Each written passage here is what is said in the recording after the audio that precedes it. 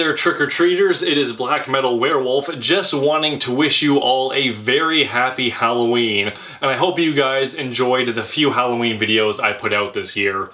Unfortunately, I didn't do many Halloween videos as I usually do. I just wasn't really feeling the Halloween spirit this year, unfortunately.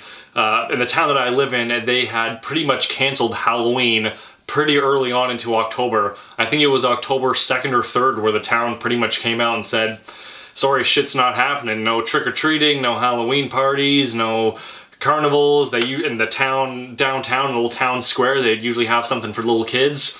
And everything just got canceled, and I got pretty bummed. I just wasn't really feeling the Halloween spirit. So I do apologize for not really putting out as many as I usually do. Hopefully next year will be a bit better, where things will be going on. People will be a bit more festive around the Halloween season.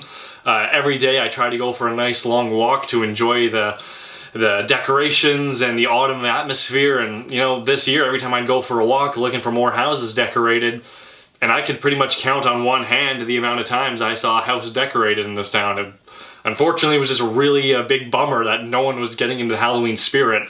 I don't blame them, because with the way this year's been going, I think we all should have saw this coming, but man, what are you gonna do? But I don't want to bum you guys out because of my lack of the Halloween spirit. After all, on October 31st is the most joyous time of the year. People are supposed to come together and have goodwill towards man.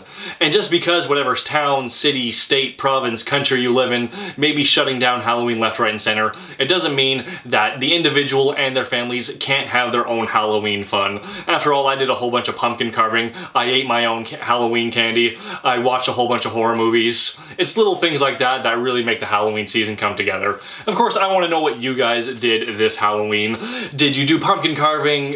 Can you guys go trick-or-treating in whatever place you live in? Let me know. What are you doing with your kids? I love hearing these stories about what people are doing for Halloween. It'll brighten my mood up, and I would absolutely love to hear it. And just to wrap everything up here, obviously after Halloween I will be getting back to my metal videos, so those of you who aren't a fan of the Halloween videos will be able to enjoy the metal videos again, I hope. Obviously once the October Metalhead box comes, I'll be doing a bit of a Halloween overtime to get into festivities a little into November about that. Also, I'll be doing some redecorating around here, so I will be getting a whole new background for my videos. Something I've been wanting to do for quite some time. I've just been too lazy to do it, but literally once I'm done making this video, these are coming down, getting a whole new backdrop. Also, when I'm sitting at my desk, I have a whole new backdrop for that too. So hopefully you guys enjoy the new look. I think a lot of people will really enjoy it. I got some pretty cool shit to put up here. So wait around and see. And finally, I just want to wish everybody a happy Halloween again.